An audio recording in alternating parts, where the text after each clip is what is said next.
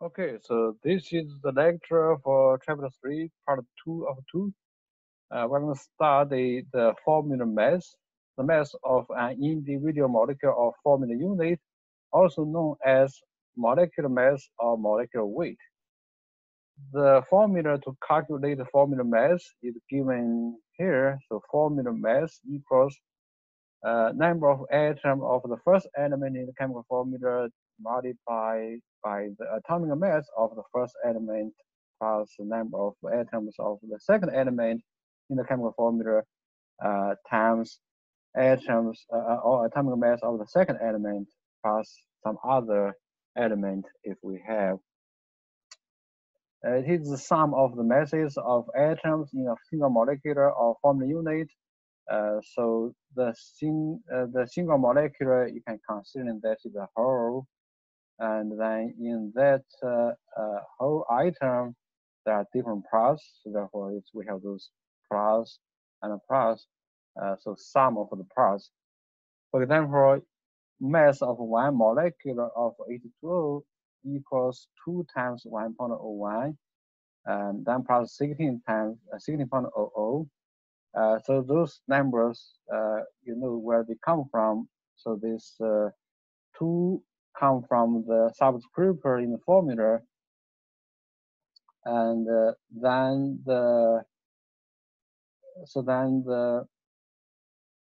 uh, 1.01 and 16.00. So these two numbers can change that. So this number and this number, they both come from, or you can get both of them from the periodic table. So you go to the periodic table, then you look at those elements.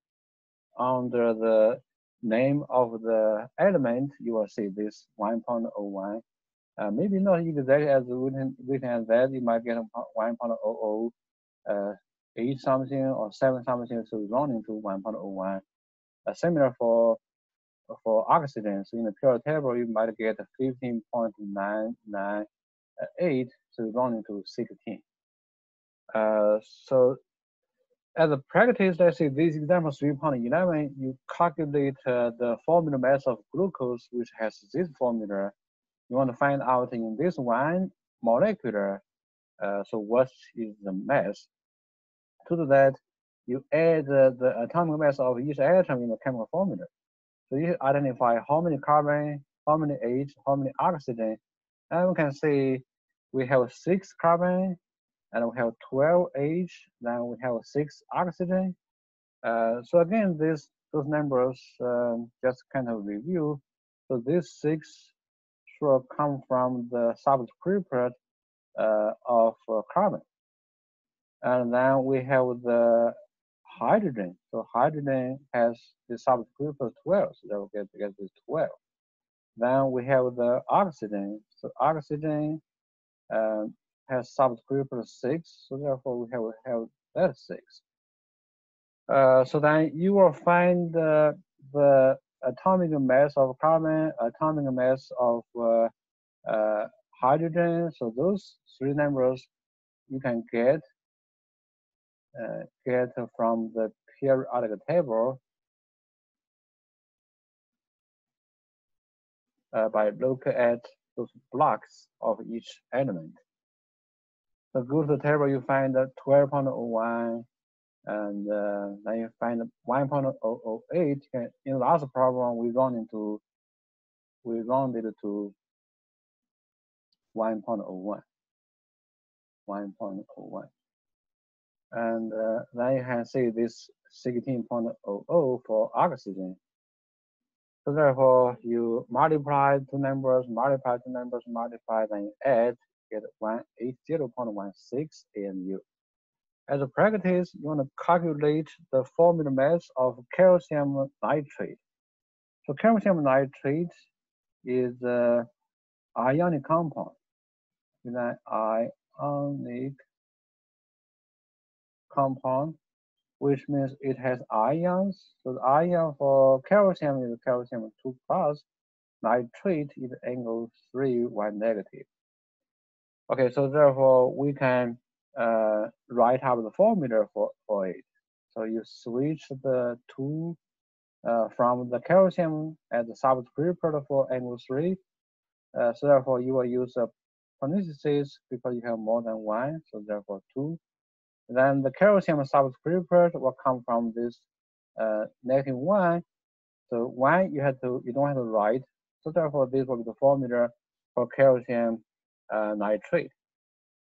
And then you can see you will have 1 calcium and 2 nitrogen and 6 oxygen. So that means we have 1 calcium and 2 nitrogen atom and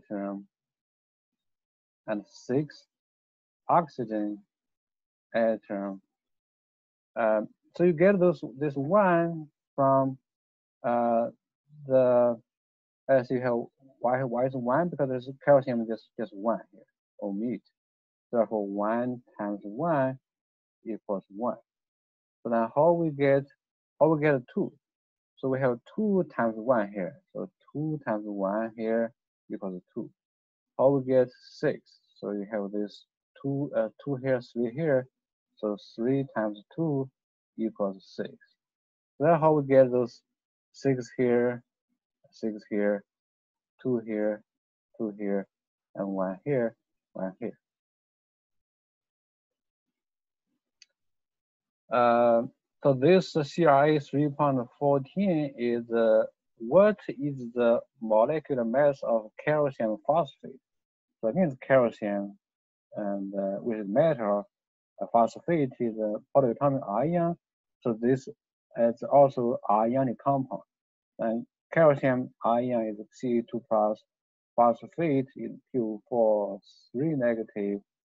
So you switch the 3 onto calcium, you switch the 2 onto phosphate. But when you have phosphate as similar as nitrate, the polyatomic ion, so you have to use parentheses Q4 than 2.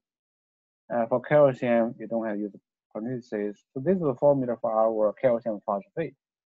So from this, we can see we have 3 Ca atom,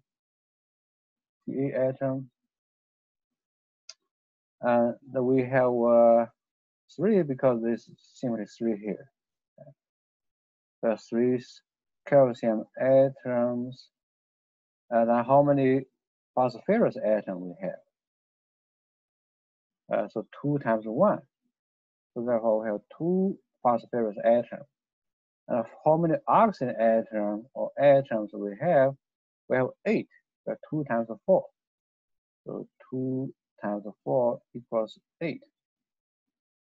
So therefore we have this much of those atoms, and you want to find the molecular mass, you just take so we have 3 times the atomic mass of calcium, which is 40.08, then plus 2 times the atomic mass of phosphorus, which is 30.097. Okay, so this 40.08, 30.97, they both come from the periodic table. And similarly for oxygen, so oxygen atomic mass will be 16.00. So therefore, you multiply and add, you get 3110.18, and the unit is AMU because you only say this is the molecular mass. So the answer is A. Our answer for this CRA 3.14 is A.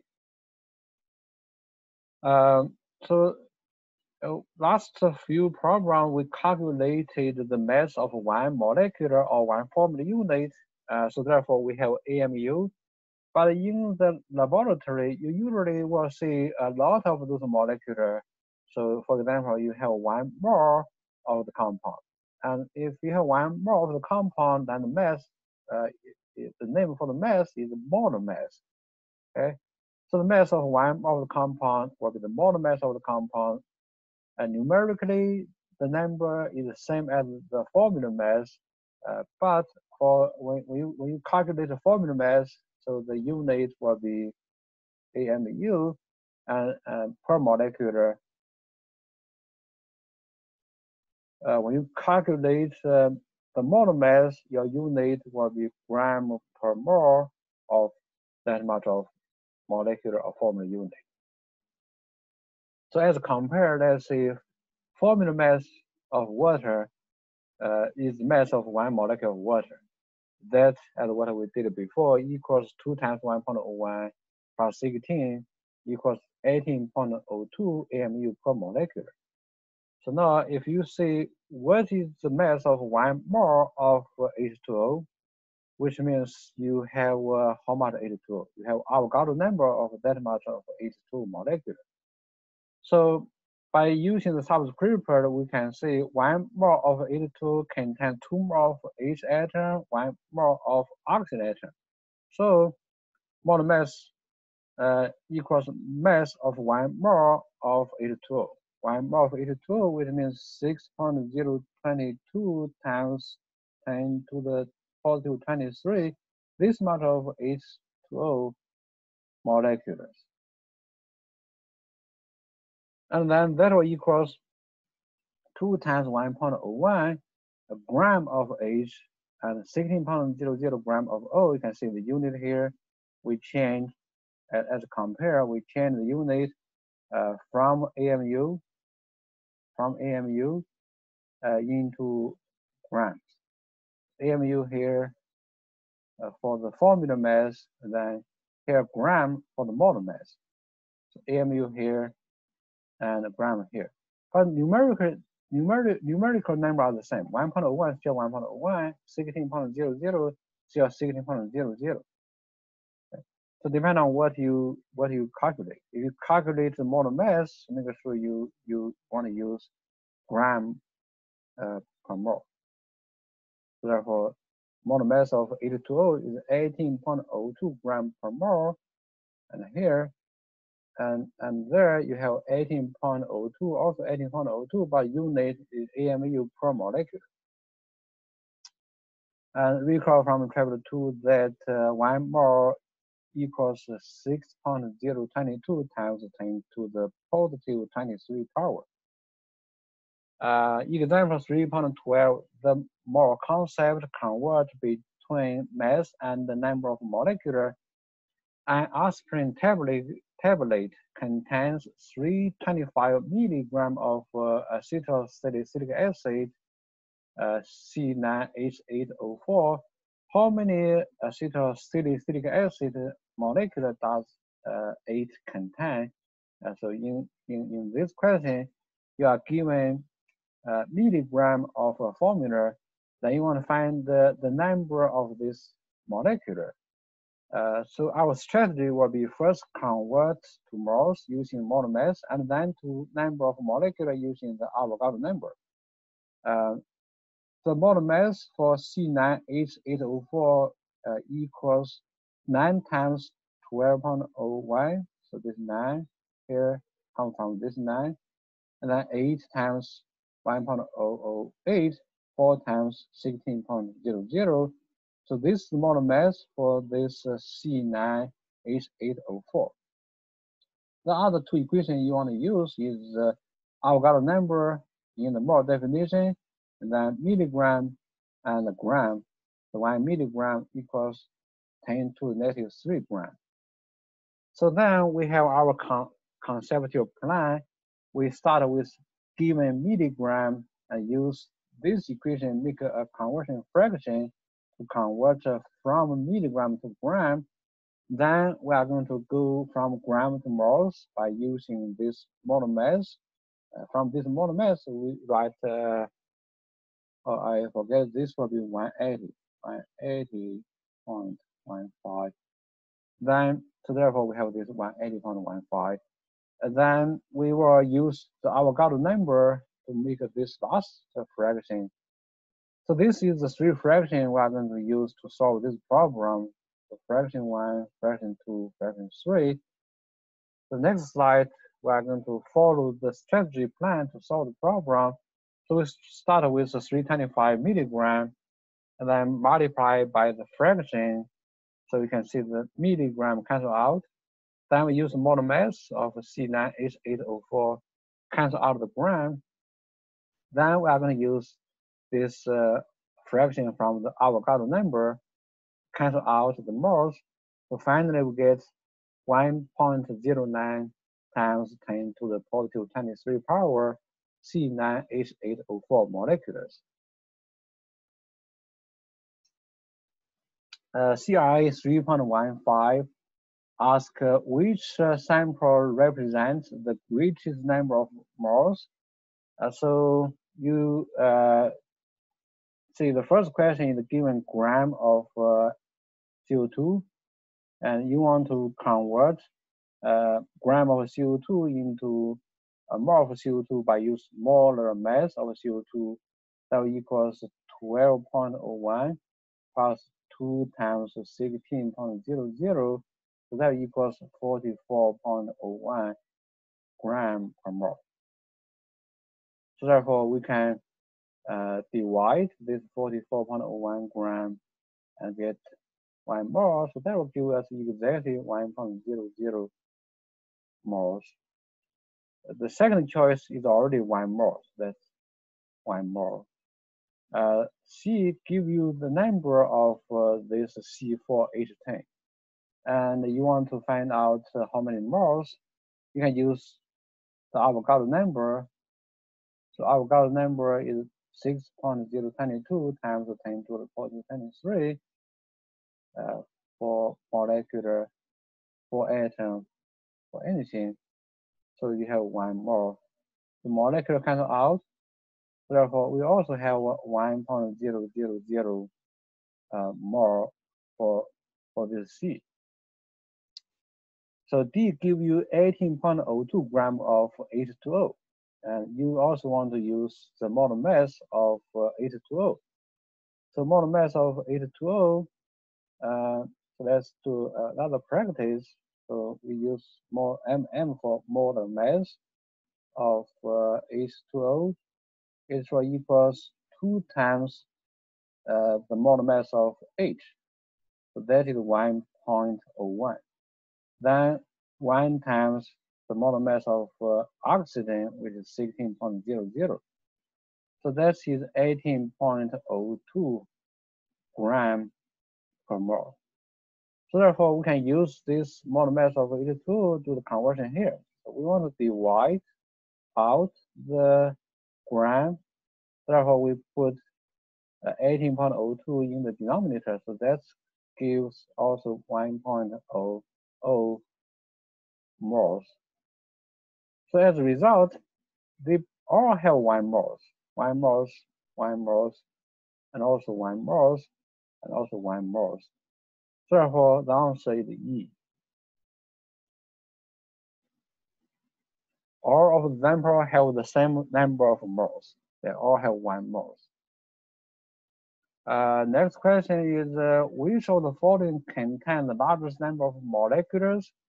So you are given 10 grams of each compound or element, and you want to find out how many number of molecules. So obviously you need to know the molar mass of each. So molar mass, let's see, molar mass of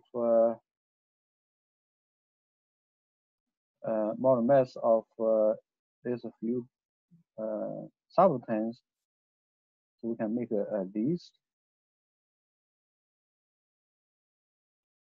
Let's see, CH4 equals 1 times 12.01 plus 4 times 1.01 equals 16.05 gram per mole. So similarly, molar mass of C2H6 equals 2 times 12.01 plus 6 times 1.01. So that will be 30.08 gram per mole. Next one you have is two. Next one you have SO2. SO2. So we have 1s, and then the mass for 1s. What is mass for 1s? I think that will be 32 point something, 32.01. Then plus 2 times the mass of 16.00. So altogether, check this number. I'm not sure, but you add them together, you get 60. So this is 30 point. Yeah. So get 62.07 gram per mole. Yeah, so I did not check this number, but I have the final result is right. So the last one is xenon. So xenon, that is simple. Just go to the periodic table. So find the number for one xenon is 131.29. 131.29. Okay. So once we have the molar mass for these 4 substances, then let's use them to the conversion. So the first one will be divided by 16.05 gram for 1 mole. And then you are going to use the Avogadro number. So the Avogadro number for this will be 1 mole equals 6.022 times 10 to the 23, right? So the gram cancel out, and then more and more cancel out, you will get how much those molecules of CH4.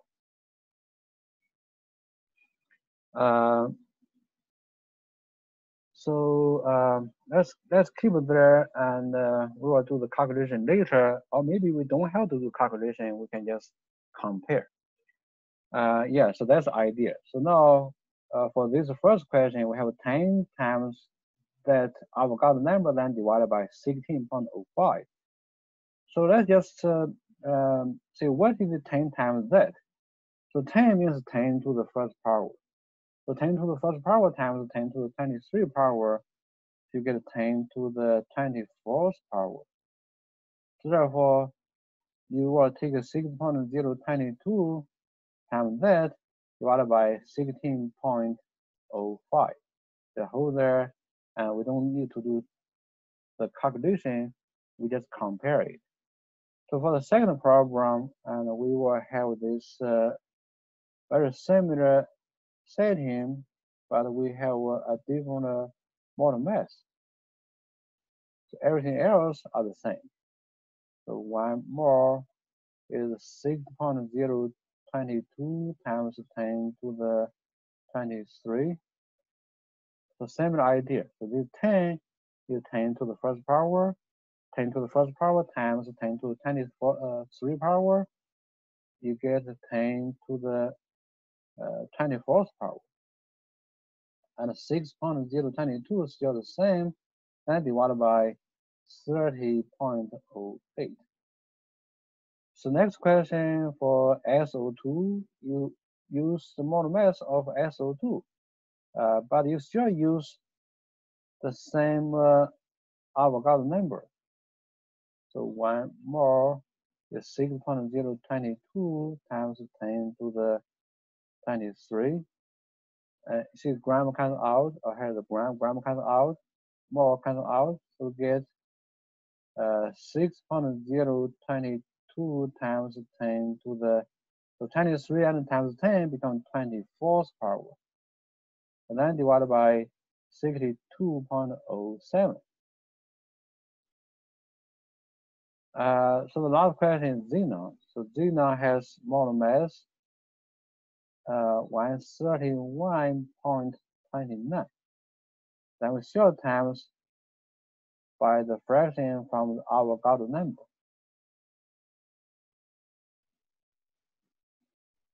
So therefore we get, let me use some here.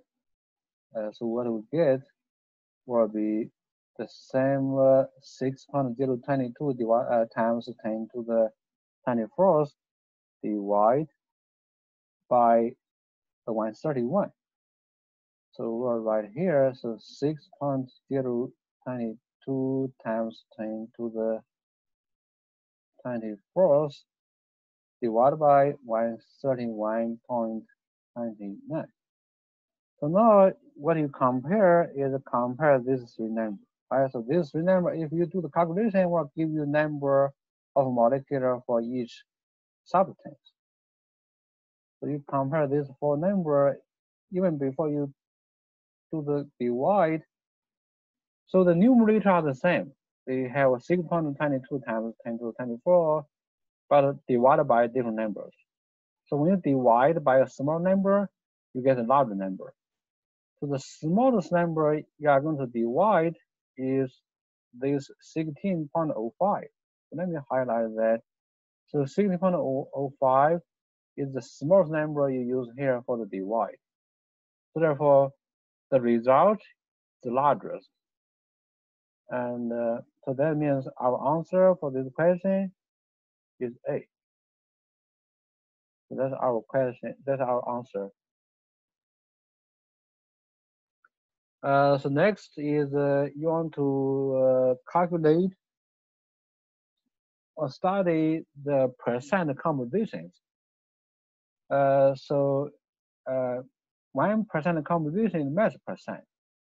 Mass percent means percentage of element in a compound by mass. The formula for calculate mass percent of element X equals the mass of element X in one of the compound divided by the molar mass of the compound times 100.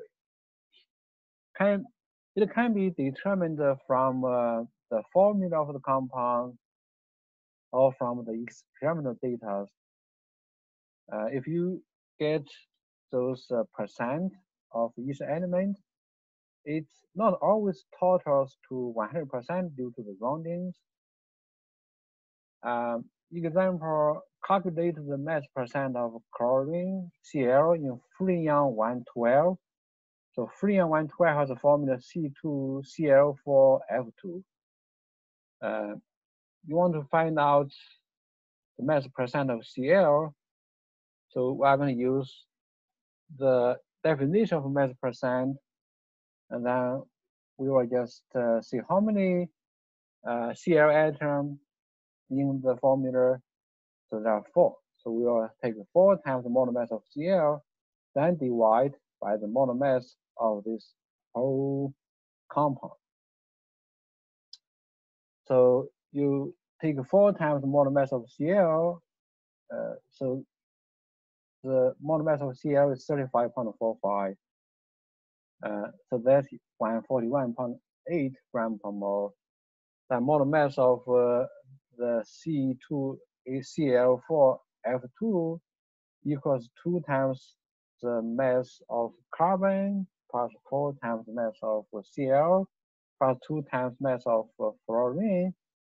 So that becomes 203.8. Then we will take 141.8 divided by 203.8 times 100 to finally get 69.58. So then, which of these following contains the largest mass percent of hydrogen? Even though give you 10 gram, but we know mass percent is an intensive property. So mass percent is an intensive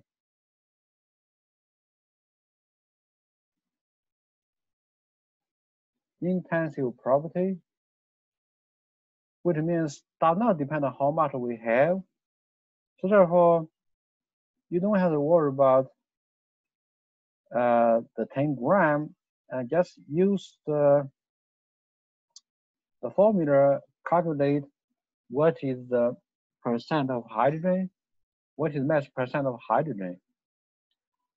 So to do that, we'll use the mass percent of H. Let's see, make a list.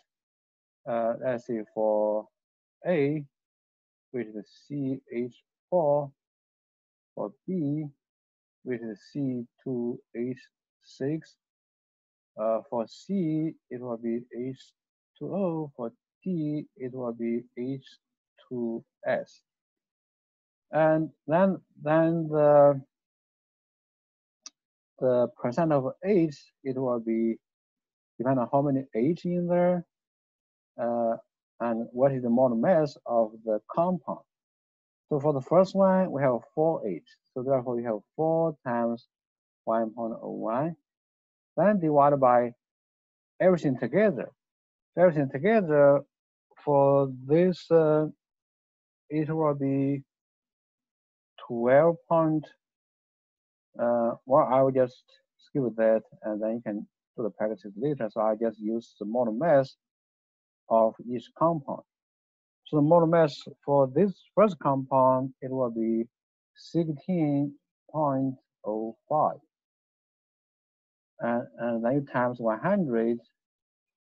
So that will give you 25.2% of H. So for the question B, we have 6H. So therefore, we have 6 times 1.01. Then divided by, so altogether, 2 carbon 6H. The molar mass will be 30.08. 9 times 100. For this question, we get 20.1% of H. So similar for C, we have 2H. So 2 times 1.01 divided by, so the molar mass of together H2O is 18.02 times 100. So that would get 11.2% of H. Last question, you also have 2H. Therefore, 2 times 1.01, then divided by the molar mass of H2S, which is 34.01, then times 100. So that gives 5.92% of H. So now you have all the percent of mass percent of H. So clearly this is the largest. Even though we do not use 10 gram, because 10 gram or 100 gram of each element, you just have the same mass percent, or each compound, you will have the same mass percent for the hydrogen. All right, so therefore the answer is A.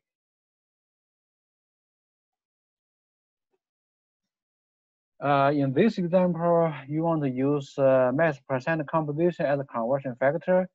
So the US FDA recommended that a person consume less than 2.4 grams of sodium per day. What gram of sodium chloride can you consume and still within the FDA guidelines? And sodium chloride is NaCl. In NaCl, there's 39% by mass of sodium. So therefore, our conservative plan will be use mass percent composition as a conversion factor, and you converting the given gram of sodium Na into gram of NaCl. So when you see this information, like the 39% sodium by mass, you can write that as a fraction. So the fraction, either the 100 gram of NaCl on the top or 39 gram of Na on the top. But in this problem, we are going to use this one. You can also flip it around, depending on the problem. So both of these come from this information. So this information give you 2 fractions. So for this problem, use the fraction on the left, because it give you 2.4 gram Na. So 2.4 gram Na has Na on the top, and 39 gram Na the gram Na at the bottom, so they can cancel out. So therefore, the unit you have remaining is the gram NaCl. The number you get is by taking 2.4 divided by 39 times 100. So for this CRA 3.18, it's asking what mass of iron 3 oxide contains 58.7 grams of iron. The iron oxide is Fe2O3. So the good we are given the mass percent of iron by mass. So when you have this given mass percent by iron, which can be written as 69.94 GFe over 100 gram of Fe2O3.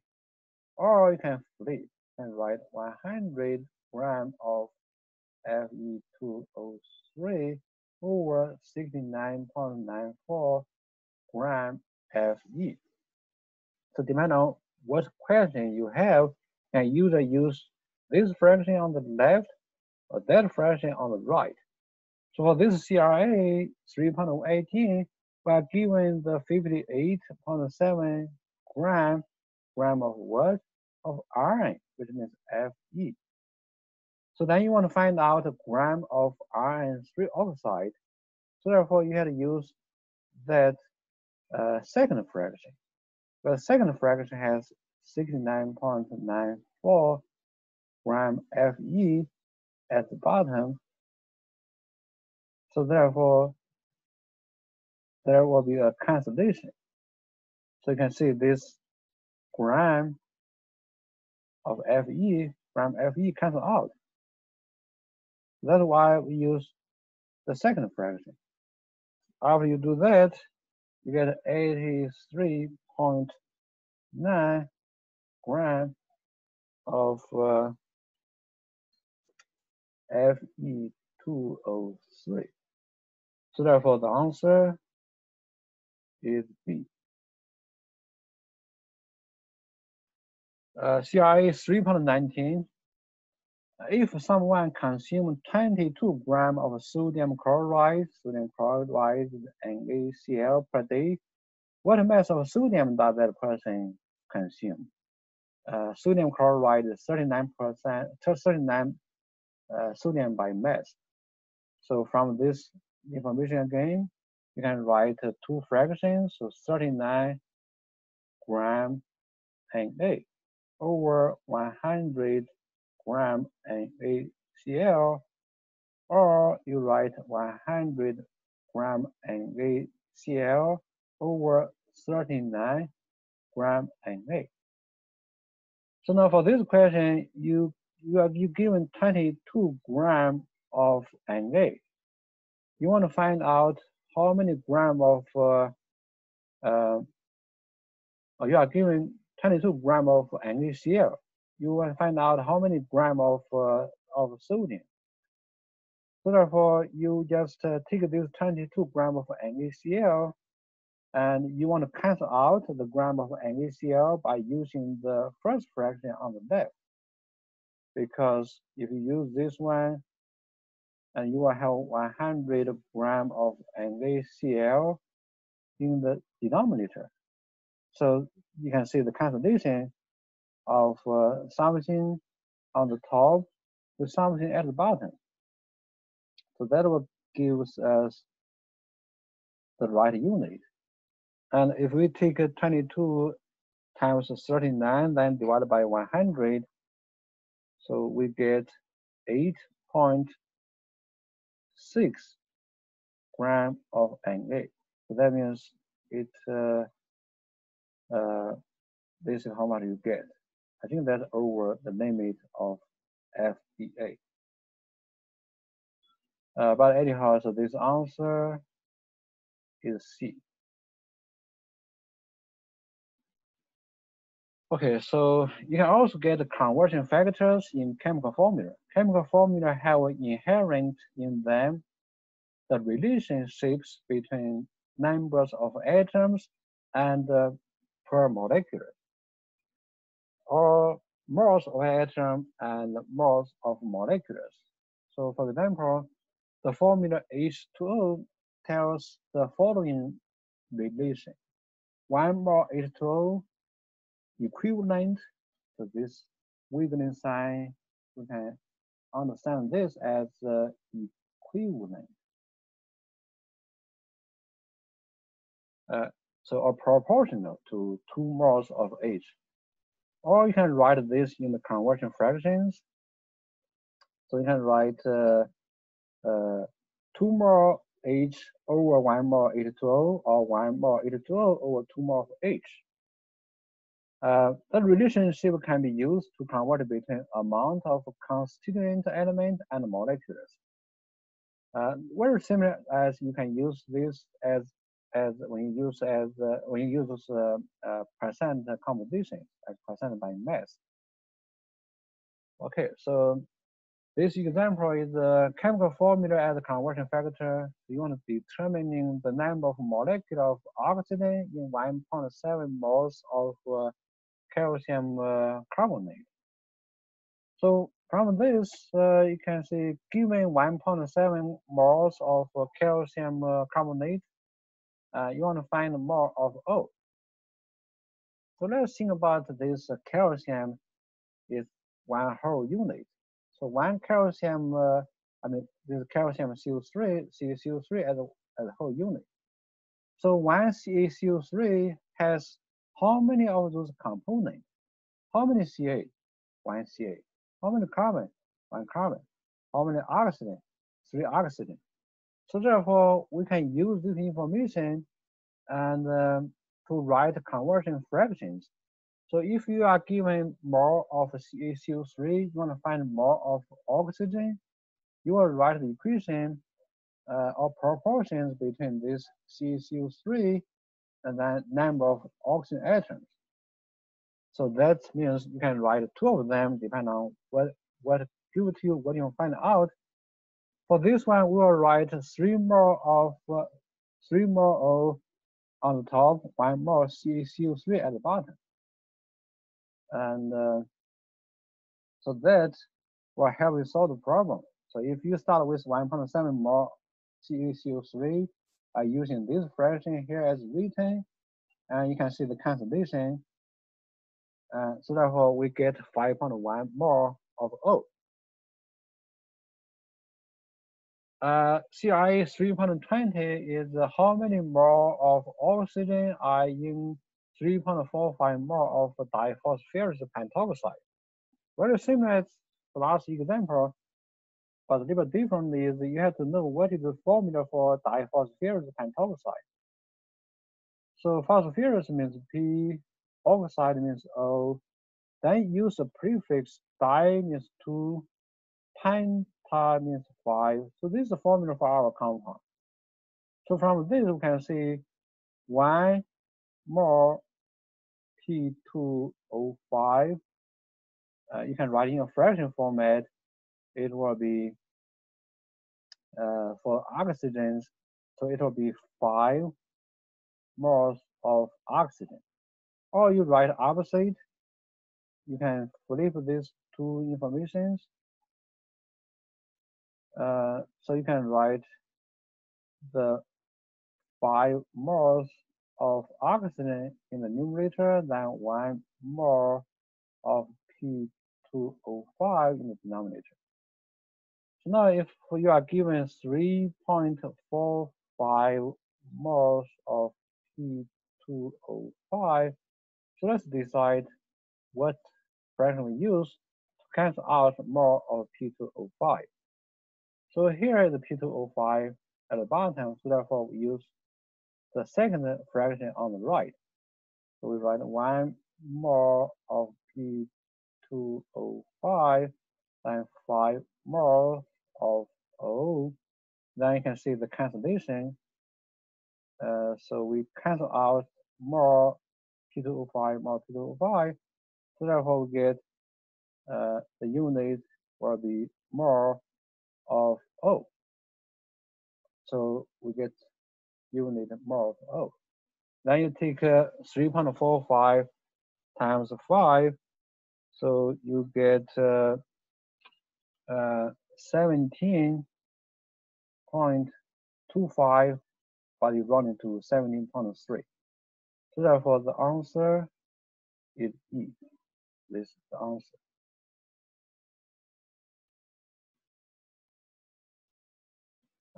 For this CRA 3.21, you want to calculate the number of carbon atoms in 25.0 gram of isopropyl alcohol C3H8O. So to do that, you need the molar mass of that. Let's write molar mass of C3H8O equals 3 times the molar mass of carbon. So molar mass of carbon here 12.01, 12.01. So that's how we use the periodic table to get the atomic mass or the molar mass of the atom. Then we have H. So what is the mass for H? H is 1.01 in this table. So 1.01. Then we have 1O. So 1 times oxygen 16.00, 16.00. So that's add together, we have 60.11 gram per mole.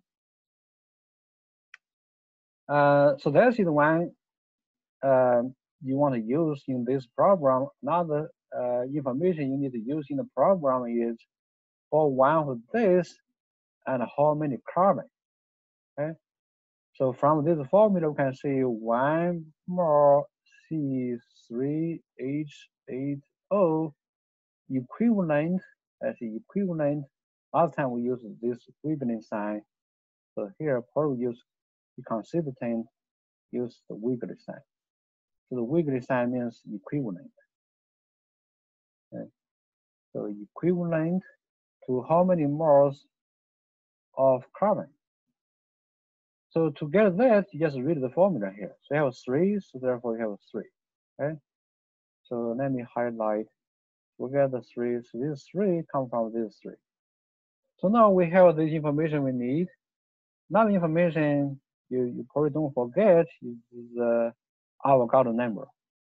So we write 1 mole equals 6.022 times 10 to the 23. So now I have 3 equations you can use. This molar mass you need, and this proportion you need, then this definition of mole you need. So we'll do it here, and we'll start with 25.0 gram of C3H8O, and then use the molar mass from last slide. So we have this much gram in 1 mole. Then we use the Avogadro number, so 1 mole of C3H8O is 6.022 times 10 to the 23. And you can see those calculations and see what's left over. So this gram cancel out, mole cancel out. That means we have this much C3H8O. So next, you use the fraction or the information from the formula. So from the formula, we can see on the last slide. So let's maybe go to the last slide and see the conversion from the formula is this guy. Okay. So for 1 C3H8O, there are 3 C. So now go back here, we see 1 C3H8O, okay, and there will be 3 C. So now the cancellation will happen to the name. So C3H8 cancel out. So therefore we get a C. So therefore we get that much C atoms. Okay, so 7.51 times 10 to the 23 C or C atom. So that's the answer. And you go back, check the answer, so that was matching the D. This section is about finding an empirical formula. So you do a few practice, follow the steps. So the first step is convert the mass percent to grams. So usually those kind of questions give you the mass percent for each element in a given compound. Sometimes I'll give you the gram directly. So for this question, to do that, you're assuming you start with 100 grams of compound. So therefore, if you have 100 grams of the compound, okay, the mass percent means you have 100 grams of the compound, and then you will have 60.00 grams of carbon. So this fraction comes from the first. So this fraction comes from the first mass percent. Okay. So you cancel out the gram of the compound, gram cancel out. You get gram of the element. So for this first one, you get 60.00 gram of C. You do the same for the other element. So for the second element is H, 4.48 gram H, 100 gram compound, and then you get 4.48 gram of H. For oxygen, the same. So we have 100 gram compound. The mass percent for oxygen is 100 gram of compound proportional to 35.52 gram of oxygen. So we have 35.52 gram of oxygen. Okay, so this is the first step. You convert the mass percent into gram of each element. So after that, you do the second step, which means you convert the gram of each element into moles. So from the other step, from step one, we already know we have if we have 100 gram of compound, we will have 60.00 gram of carbon. And then you're starting with this 60.00 gram of carbon and use molar mass of carbon, which is 12.01 gram and 1 mole to calculate how many mole of carbon. So that will be 4.996 mole of carbon. Then you do the same for hydrogen. So hydrogen is 4.48 gram. A molar mass of hydrogen is 1.01 gram, and 1 mole 4.436 mole of H. Same process for the oxygen. Oxygen molar mass you get from the periodic table is 16.00 gram and 1 mole. So 2.220 moles of oxygen. So next, using the moles of each element as a subscript to get the pseudo formula. So therefore, we have C 4.996. Well, H will be 4.436. So for oxygen, let me turn that back. For oxygen, we have this much more. Therefore, it will be 2.220. So this is our pseudo formula. But this we don't really get those into the right format yet. So what you do to get the right format is compare these three numbers, see what is the smallest number. Let's go to the next step. You divide all those subscripts by the smallest number of more. So what we get so far is C, if I write here, so C 4.996, then H 4.436, oxygen 2.220. So 2.220 in this example is the smallest mole. So you take this divide into everyone. So therefore you do that. So you take C is 4.996 divided by 2.220. Okay, do the same for H. So H is 4.436 divided by 2.220. And then you will do the same for the oxygen itself. So oxygen itself is 2.20. So therefore, you will take 2.20 divided by 2.20. Okay, so oxygen 2.220 divided by 2.220. So that will divide. You will get 2.25 for carbon. Then for H, you get 1.998. Then for oxygen, become 1. So then the result, what this means is if within 0.1 of a whole number, then you run into a whole number.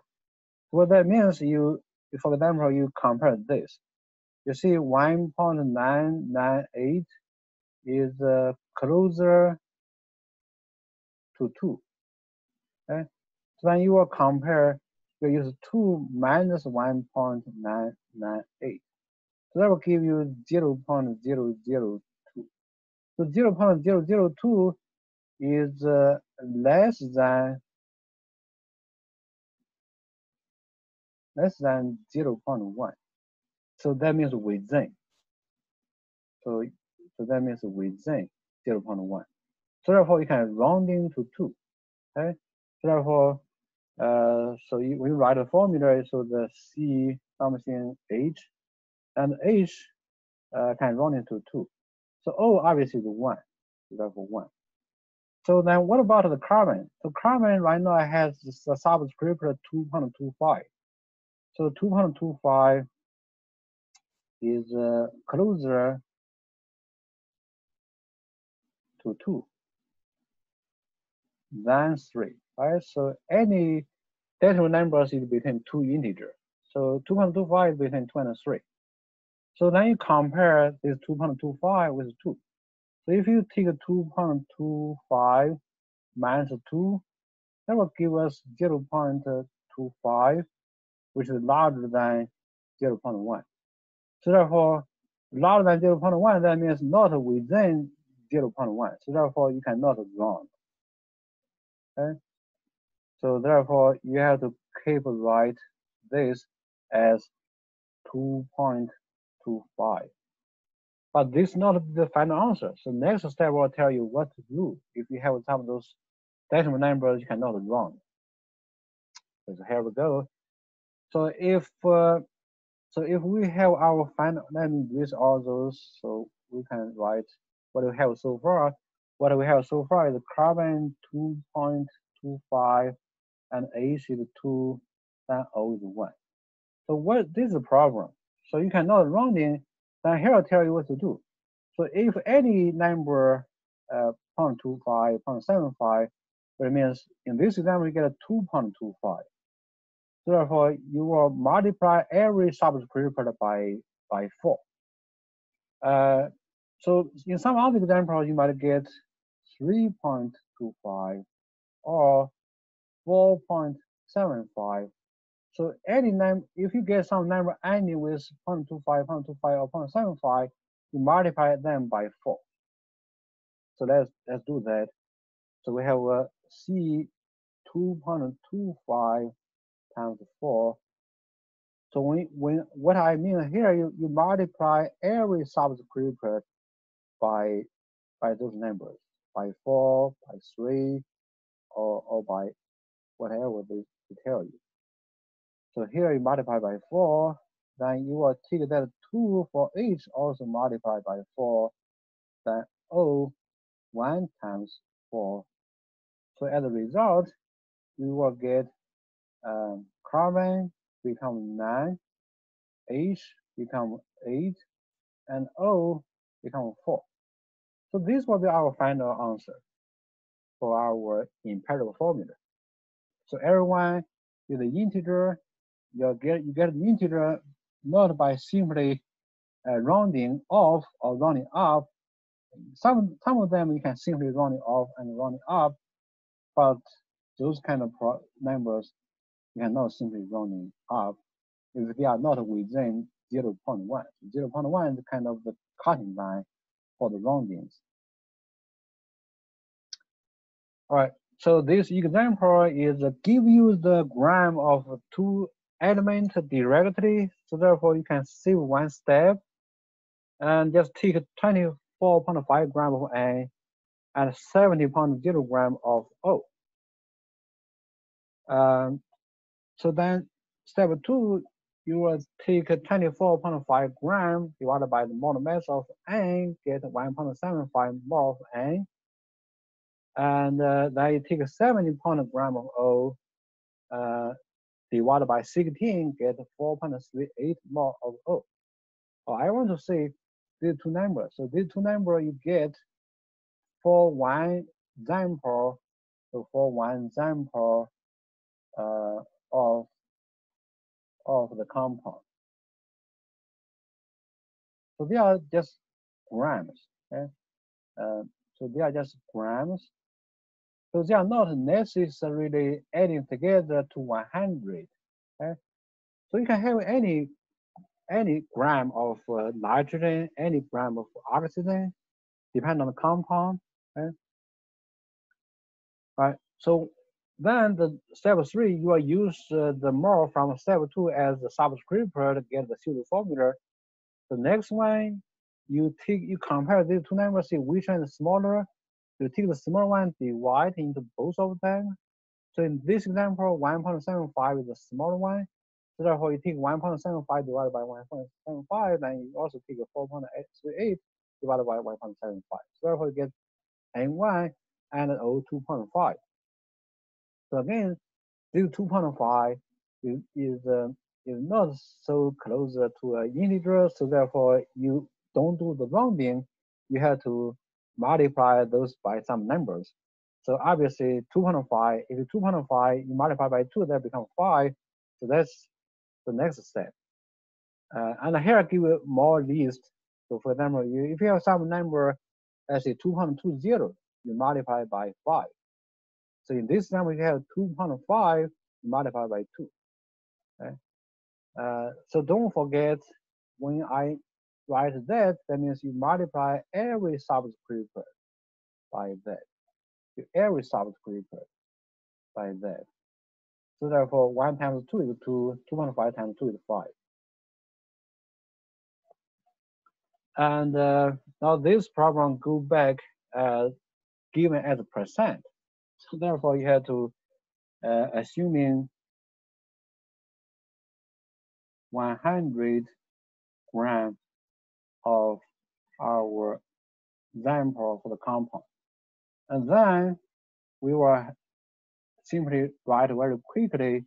So we have 60.86 gram C. And then we will have 5.83 gram of H. Then we have 23.16 gram of O. Then we have 10.14 gram of N. So next, you just use the molar mass of each element to calculate the mole of each element. So for carbon, we have that number, and then we divide by 12.01, we get 5.06 6, 7 mole of C. For H, we know the molar mass of H is 1.01. So therefore, we get 5.772 mole of H. And then we have oxygen has a molar mass 16. So we get 1.448 mole of oxygen. For nitrogen, the molar mass simply is 14.01 gram. So 0.7238 mole of N. So then that guy is the smallest number. Okay? So you will take that and divide into all the others. So you can first write them as themselves. So C 5.067, H is 5.772, then O is 1.448, then N is 0.7238. So because this 0.7238 is smallest one, so next step, you will take all of them divided by that. So we'll start with carbon, 5.087 divided by 0.7238. Then we'll take the number for H, 5.772 divided by 0.7238. And take the number for oxygen, 1.448 divided by 0.7238, and do the same for the nitrogen itself, 0.7238 divided by 0.7238.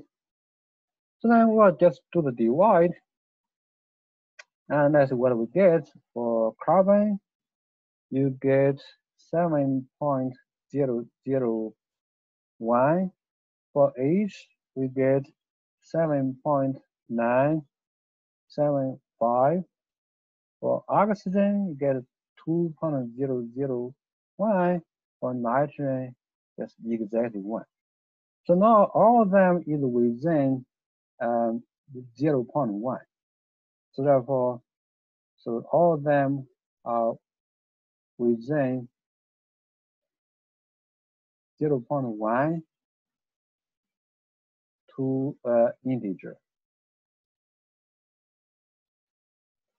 Okay, so 7.001 is close enough to 7. 7.975 is close enough to 8. So therefore, we are rounding them. And so our answer will become C7, H8, O2, and N1. Well, N1, I don't have to write N1. I just write there anyhow. So this will be our final answer. So you compare this, so this will be D. So therefore, our answer is D.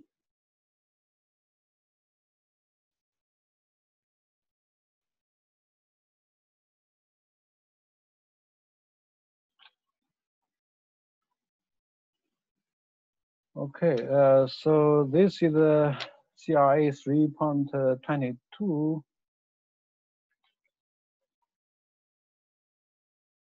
Oh, not D.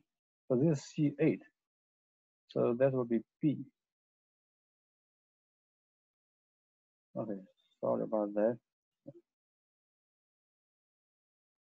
Yeah, so our answer is C7 and D is C8. So it should be B. Yeah, so let's check. C7, H8, O2, and 1. Okay, so answer is B. Let me change that. So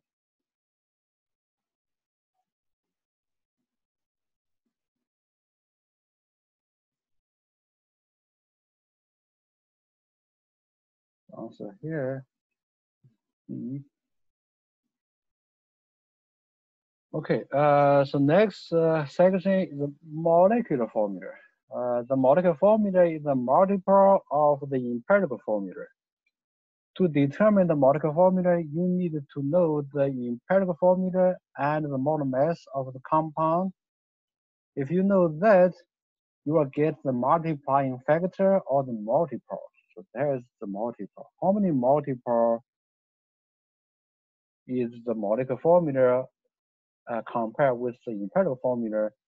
So that maybe a multiple like n, so n can be 1, 2, 3, 4, or 5, and so on. Okay? Now, how do you know what is the multiple? You can know that if you know the molar mass of the compound, you take the molar mass of the compound divided by the molar mass of the empirical formula, and you get n. Let's say this example. So I give you the empirical formula of the butanedione. Empirical formula is C2830, and also tell you the molar mass of the compound, the molar mass of a butanedione. Then you want to find out the molecular formula. So what do? You need to know this process. So that means molecular formula equals empirical formula times n. So empirical formula is given to you. So empirical formula is C2H30. So therefore, if you know what is the n you are going to use to multiply, then you solve the problem. So the n will be molar mass of the compound divided molar mass of the empirical formula. So for any formula, as we learned before, you can calculate the molar mass. Okay, so therefore, let's first calculate the molar mass of this formula.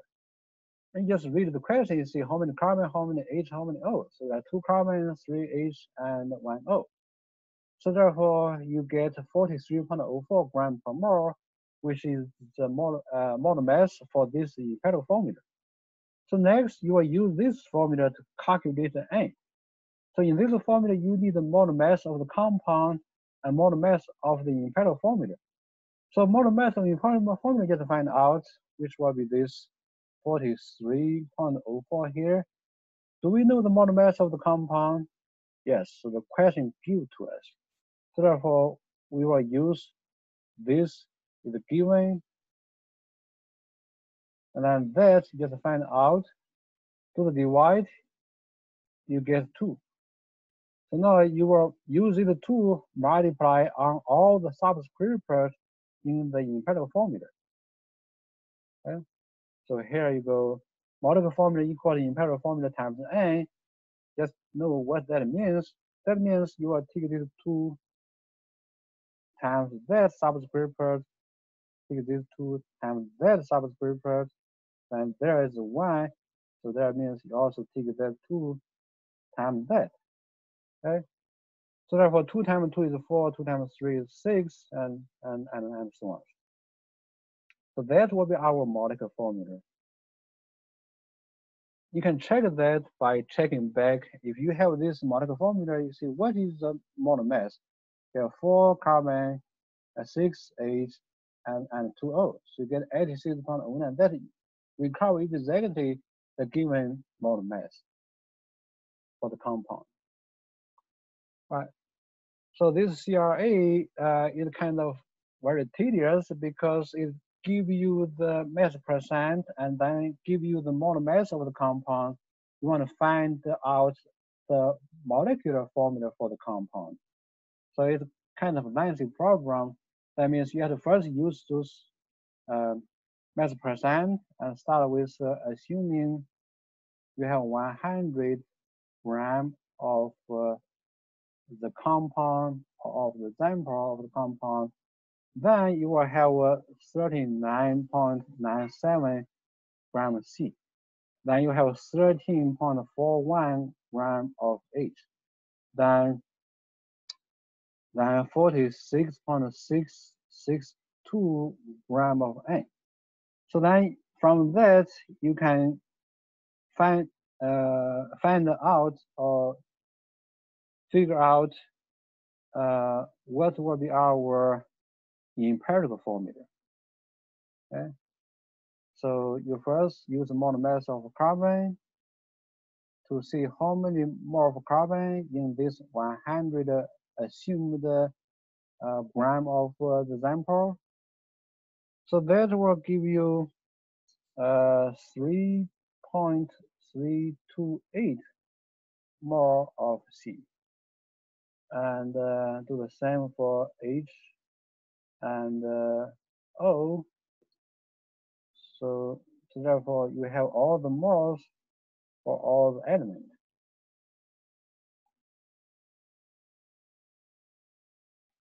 And then use the moles of the element, you can write a pseudo formula.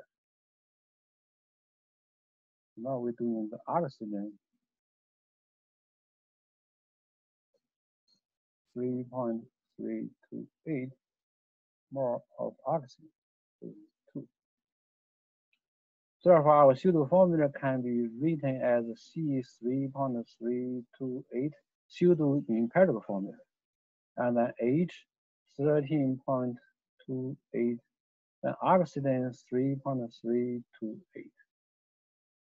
So next, let's divide. So we'll take C 3.328 divided by 3.328. H is 13.28 divided by 3.328. Oxygen 3.328 divided by 3.328. So after we divide, so C become 1, H become what? H become not exactly 1, but not exactly integer, but close enough. Then oxygen become 1. So this is close, so close to 4, which means is 0.01 away from 4. So therefore, it is less than 0.1. So therefore, we can run into this to 4. So therefore, our empirical formula will be CH4 and O. So this will be our empirical formula. Okay. So our purpose is to find a molecular formula. So molecular formula usually is a multiple of the empirical formula. So if you can find out what is multiple, then you just use multiple to do subscript to get the molecular formula. To do that, we have to find out the molar mass of our empirical formula. So that will equals, let's write our empirical formula, CH4N, HN. So we'll have 1 times 12.01 plus 4 times 1.01 plus 1 times 14.01. So that means our empirical formula have a mass 30.06 gram per mole. So then our N, which is the multiplier, will equals the molar mass of the compound and then divide by molar mass of our empirical formula. So the molar mass of the compound is given.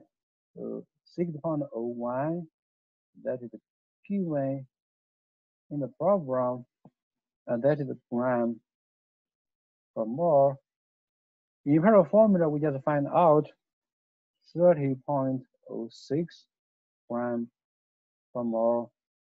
So that will give us 1.997, which definitely can run into 2.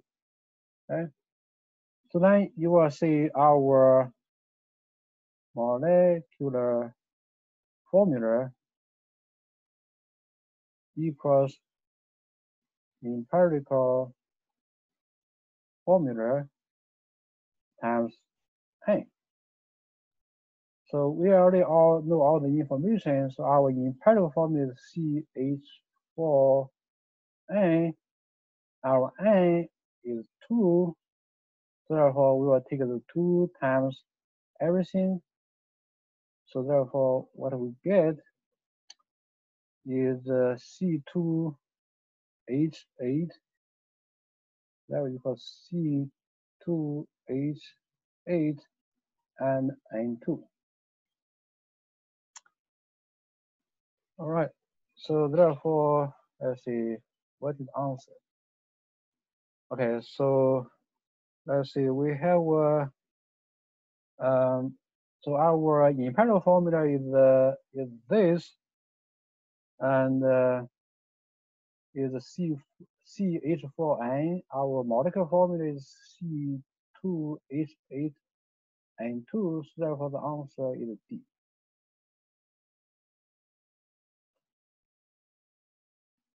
Okay, so next section is the combustion analysis. That's another way to find the empirical formula. So usually in the combustion process, you will have this furnace. In the furnace, you have the sample, then the oxygen or the air go in, then the combustion of the sample is the reaction of the sample with oxygen gas. So if our sample has, if our sample of the compound only have carbon, hydrogen, and oxygen, then this is typical. This is typical compound we use in this process. So if the compound contain only carbon, H, or only carbon, hydrogen, and oxygen, then the product of the complete combustion will be H2O and CO2. Then you can design some of those equipment so you can absorb the water, absorb the CO2. Then you can analyze so how many CO2 we get, how many water we get, and then we can from the information from the mass of CO2 we get, from the mass of water we get, and we can calculate originally how many more of carbon in the initial compound. We obviously we're assuming our technique is perfect, which means all the original carbon is converted into CO2, all the original hydrogen is converted into H2O. Then the original mass of oxygen can be found by subtraction. So if we know our total mass of the compound at the beginning, and we can subtracting the mass of the compound by the mass of the carbon by the mass of H. So you will see from this example what I means. Let's see, we have an example of unknown compound has only carbon, H, and oxygen. So before the combustion, your example have this much gram. So just as an analogy, so you can think about altogether this compound is the mass of the compound is this pi diagram. So the pi diagram altogether is 0.8233 grams. So this 0.833 gram will be the gram of carbon plus gram of H plus gram of O. So if we know this is the situation, then we also know we have this compound go through the combustion, produce the 2.445 gram of carbon dioxide and also 0.6003 gram of H2O. So from this information, you follow the process. You first write how many grams of H2O you produce, how many grams of carbon dioxide produced. So we have 2.44 grams of carbon dioxide. Then we also want to convert this, go to the second step, we convert the gram of carbon dioxide and a gram of water into mole of both of them using the molar mass. So for carbon dioxide, we use molar mass of 44.01, and we get cancellation. Then we have 0.5556 mole of carbon dioxide. For water, you do the same conversion.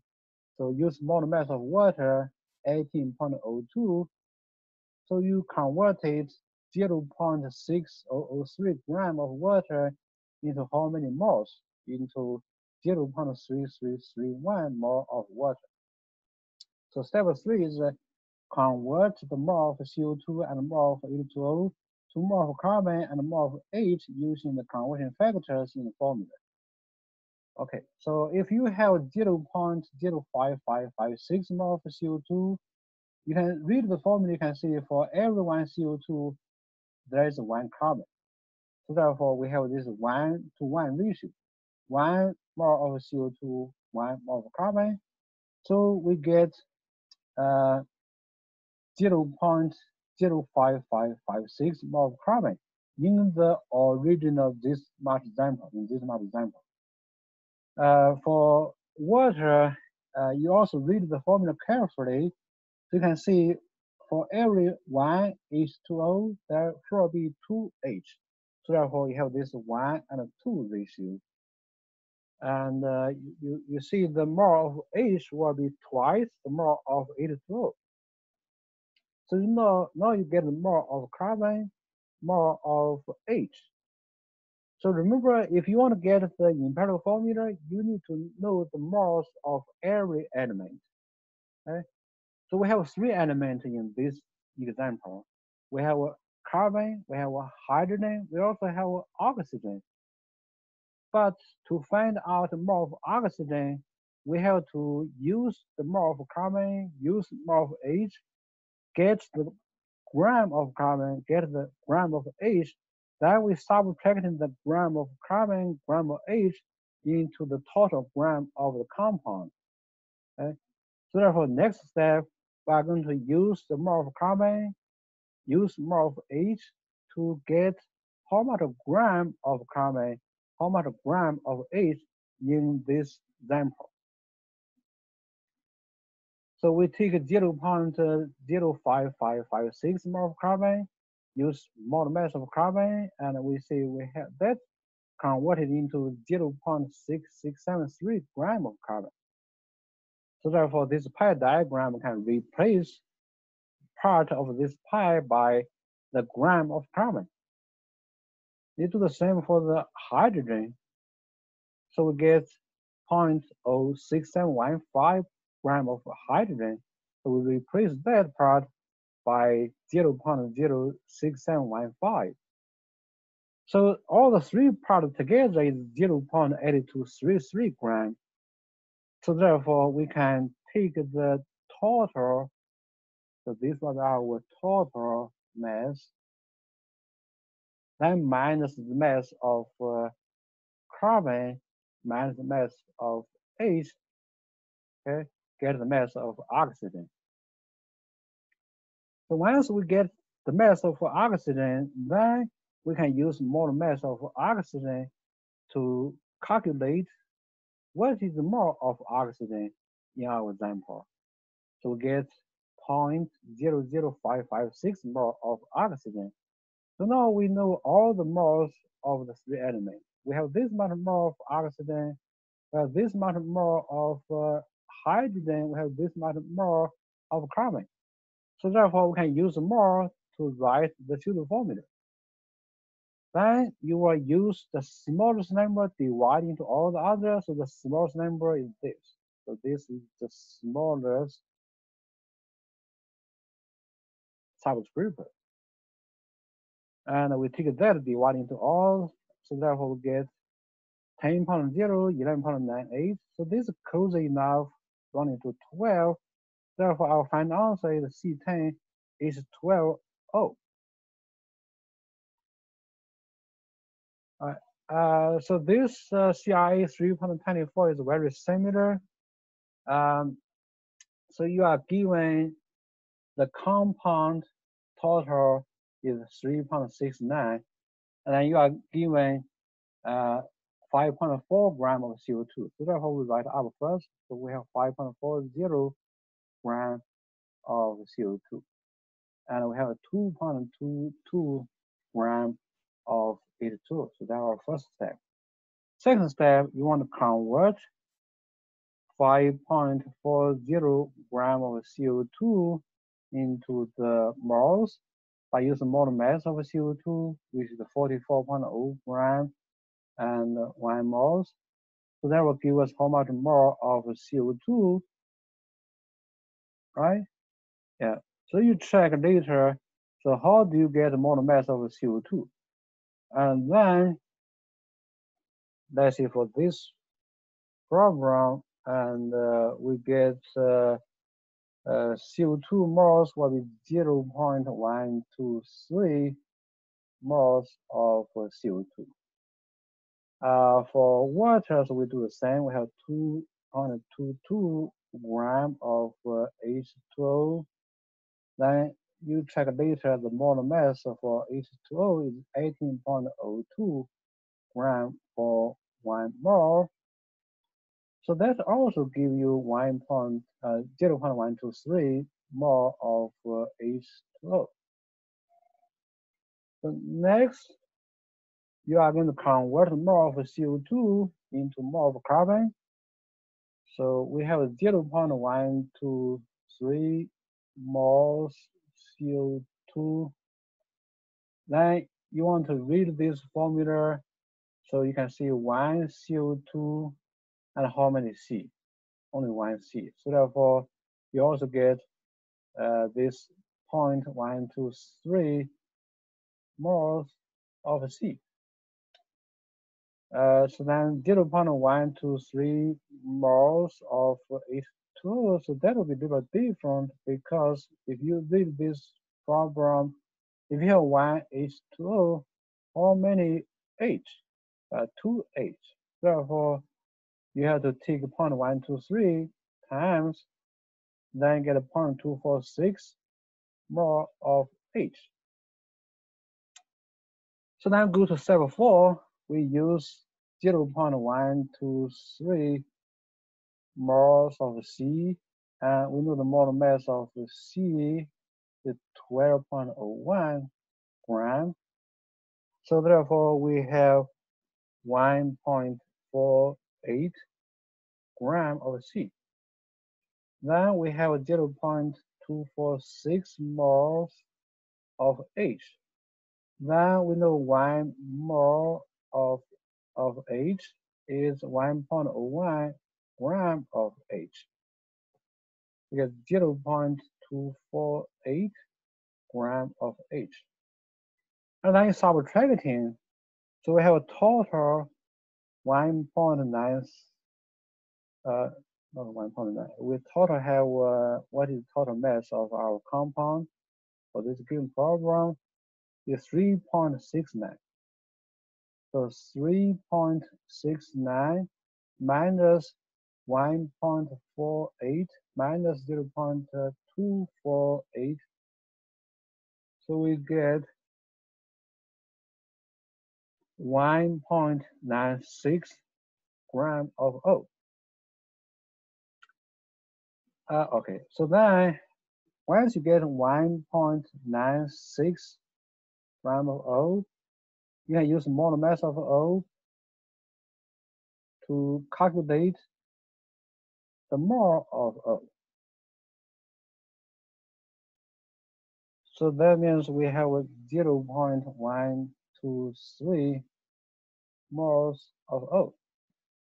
All right, so now we know all the moles. We know mole of O in the vampire is 0.123. And we know the mole of H is 0.246. We know mole of carbon is 0.123. Okay, so we'll use those three information. In the next step, we write up our pseudo formula. So we have C 0.123, H 0.246, O 0.123. And then you divide all those subscript by the smallest one to the smallest one, 0.123. So take C 0.123 divided by 0.123, H 0.246 divided by 0.123, oxygen 0.123 divided by 0.123. So therefore, you get C1, H2, and O1. Then that's it. So step 7 you can skip because you already have all those integers. So that will be our answer. So what's that matching? The matching C1 H2 O1. So that's matching the answer the E.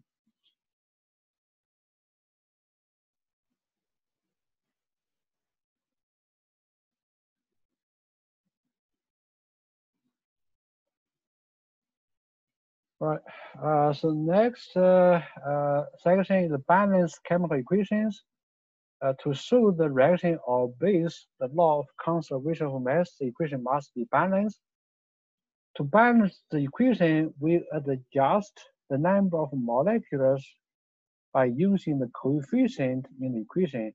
So there will be equal numbers of atoms of each element on both sides of the arrow. So these are the coefficients. Okay? Coefficient and coefficient, and 1 is also coefficient, and 1 is also coefficient. So when the coefficient is 1, you omit. So when you balance the equation, you don't change, those are the subscripts. You don't change them. So once you have the equation, use the coefficient balanced, then you can check for this problem. So on the left side, we have 1C4H4O, same for the element on the right side of the arrow. You also need to notice those samples used in the equation. For example, we use G for the state gas, use L for the state liquid, use S for the state solid. There's one more notation, is AQ. AQ representing aqueous solution, which means those substances dissolved in water. Some other information, usually you can see the triangle means heat, HV means light, and some others. So this example is you want to write and balance equation. You first translate by write the formula from the name. So for this particular question, you have a solid, so that's S. Then cobalt 3, that means initially you have CO3 plus ion, oxide is 2 negative ion. So the 2 become the subscript, 3 becomes the subscript. So therefore you have CO2, CO2O3, cobalt 2O3. The other reactant is solid carbon. So solid carbon means C. Therefore we have the other reactant. Then tell you the product. So it produces solid cobalt. So cobalt CO, so therefore cobalt and solid. And carbon dioxide gas, so gas is G, so therefore we have this preliminary equation. So then we want to balance the equation by try and error. So just a couple of hints, you can use any number for the coefficient at the beginning. You can use a fraction decimals. So that's one hint. The other hint, you begin by balance those atoms in the compound and leave those atoms that somewhere exist as a pure element, the last one to balance. So we have 3 elements. We have cobalt, we have oxygen, we have carbon. So only oxygen does not appear anywhere as a free element. So therefore, we'll begin with oxygen. So you're checking right now, we have 3 oxygen on the left, 2 oxygen on the right. So the balance between 3 and 2 will be easier if you see the common number is 6. So therefore, we will multiply this one by 2 get 6. That means you can put a 2 here, and you can put a 3 here. So therefore, we will balance our oxygen atom by changing the coefficient of this from 1 to 2, change the coefficient of this CO2 from 1 to 3. Then next, you can balance either the carbon or the CO first, or next. So let's balance the CO, and then we check how many CO on the left. We have 4 CO. Where you get the 4 CO, you have 2 times 2. Okay? There's only 1 CO on the right. So therefore, because on the right, the CO exists as a pure element. So this is a pure element. You change into any numbers will not bother any other element. So therefore, what we do, they simply place a 4 or replace that 1 by 4. So now our cobalt is balanced. Next, balance the carbon by checking how many carbon on the left, how many carbon on the right. So there's 1 carbon here on the left, and there's 3 times 1 carbon on the right. So to balance the carbon, you can simply put a 3 here. That's what you will do. You put a 3 there. So this is our balanced equation. You can check in that, make sure that is true. So we'll copy the equation here, then we check. So left side, right side of the arrow. I see the arrow here. And then we see how many cobalt there are 4, how many cobalt 4, and so on. For this example, and you want to again, so first write up the equation or the formula for the reactant, and then you see translate the product name into formula. Next, you want to balance those atoms. Remember, there's one hint. You check which element exists as pure. So this is a pure element. So leave this, the last one, to balance. So therefore, we can start with either carbon or H. Let's start with carbon. So to balance carbon, we have 4 carbon here and 1 carbon here. So therefore, we put a 4 here.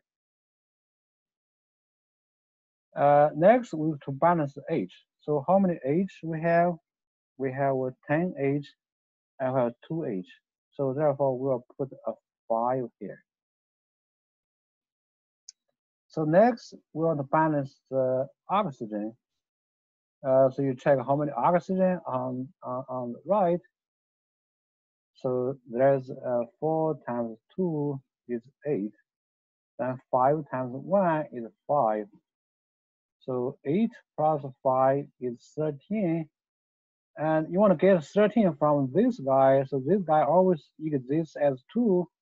So therefore, you place 13 over 2 in the front. So therefore, you will put 13 over 2. So if you do that, that means 13 over 2 times 2 give you 13. But it's not the lowest, okay, because usually you don't have a fraction as a coefficient. So if you see there's a fraction, there's a denominator. So the easiest way to change the fraction into an integer is to multiply the fraction by the denominator. So the denominator of 2, so therefore you multiply by 2. You do that, you have to multiply everyone by 2. Okay, that means you multiply the 2 onto this 5. You multiply this 2 onto this 4.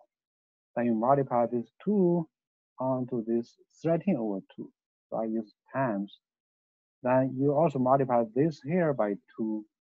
Here I don't see anything means 1. Okay, so therefore, after you multiply, you get this result. So you get 2. So these 2 come from 2 times 1. 1 or 1 times 2. Okay, this 13 comes from 13 over 2 times 2. This 8 comes from 4 times 2. This 10 comes from 5 times 2. Then you check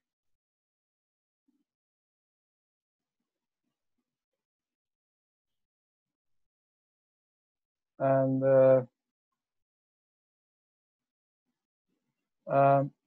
so then we check that and we see they are balanced. So the CRA is what are the coefficients for the decomposition of the nitroglycerin? So we have quite a few elements, and let's say this one is a pure element, and there's other pure element. So this is also pure element. So therefore, we can leave this last one to balance, last one to be balanced. So therefore, let's go from left to right. Okay. So at the beginning, we assume there's a 1. And then we want to get n balance. There are 3n. We want to get 3n from this, you can put a coefficient like 3/2, right? Because 3/2 times 2 equals 3. Okay, so that's balance n. Then next, let's balance this c. So there are 3c on the left. So with that symbol, we put a 3 here. Next, let's checking the h. So how many h do we have? We have 5h. So balance h, we can put a 5/2 here, because 5/2 coefficient times the 2 subscript give us 5, so 5h. So now we balance all the atoms except oxygen. So let's check how many oxygen on the left. So we have 9 oxygen. How many oxygen we want to get on the right? Let's call this x coefficient. Okay. So therefore 9 sure equals all the oxygen on the right adding together. So how many oxygen from this one? 3 times 2 equals 6 oxygen. And how many oxygen from this one? You will get 5/2 times 1, which equals 2.5 oxygen. How many from this one? 2 times x oxygen. Okay, so we have 3 give oxygen. So CO2 has oxygen, 6 oxygen so far. And 5/2 water gives us 205 oxygen. Okay, so then x coefficient of O2 will give us 2 times x oxygen. Okay, so therefore on the right, all the oxygen will come from 6 from here plus 2.5, right? So then plus 2 times x. So you solve for x. So 9 minus 6 minus 2.5 equals 2x. So that means 0.5 equals 2x. So therefore, x equals 0.25 or equals 1/4. Okay, now we know what is x. So x is 1/4. So let's write that as 1/4.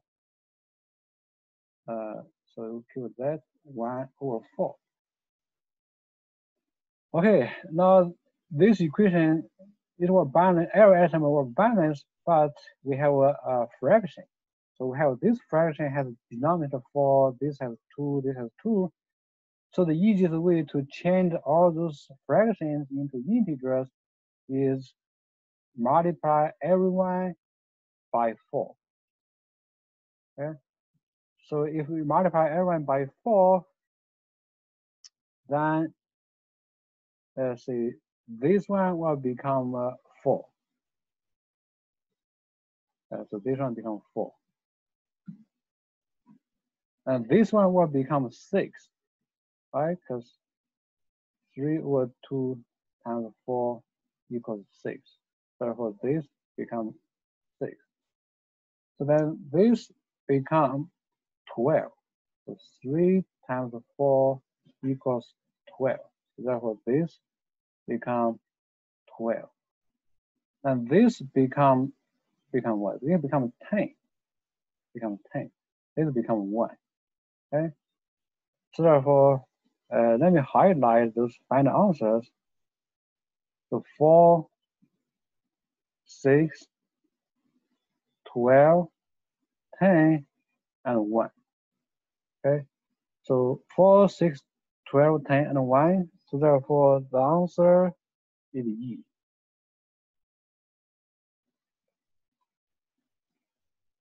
Okay, so the last question is balance this equation. So if you want to balance this equation, you can say you change the coefficient, right? So we can rewrite, get some space. So let's write C5H10 plus O2 reduce CO2 and plus H2. So let's so we'll leave O2, the last one, to balance, to be balanced, because that is a free element. Let's start with carbon, for example. The 2 carbon, we'll put 2 here. Okay. Maybe I'll change my pen. So 2 carbon, you put a 2, you balance the carbon. You put 2 here. So 10, you put 5 here. Now, see the O. So 2 times 2 gives 4, and 5 times 1 gives 5. So 4 plus 5 equals 9.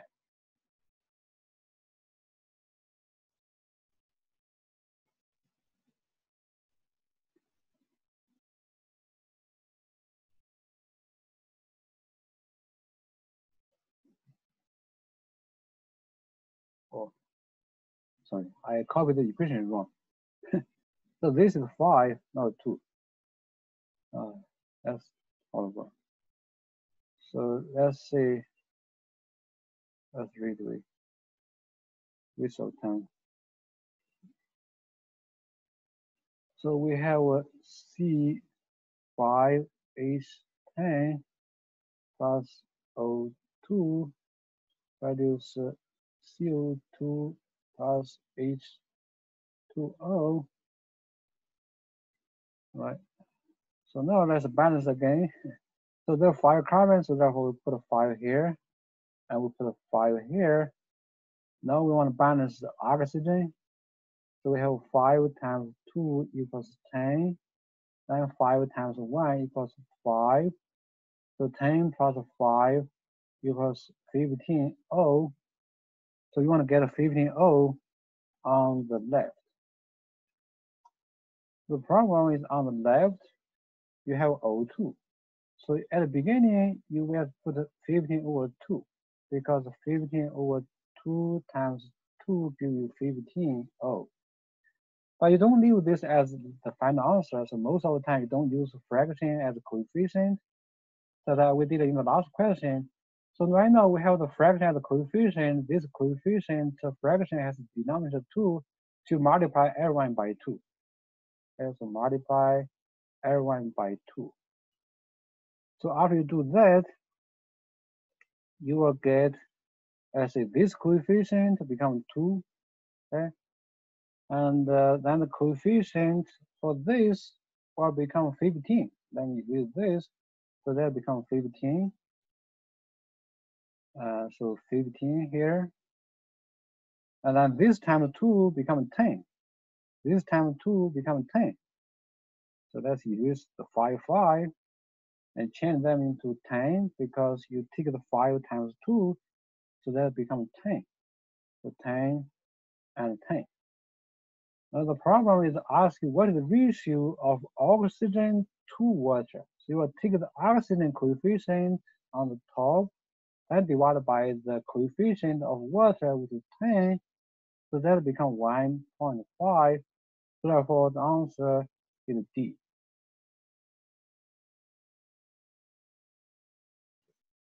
Okay, so this is for the part 2 of chapter 3 lecture.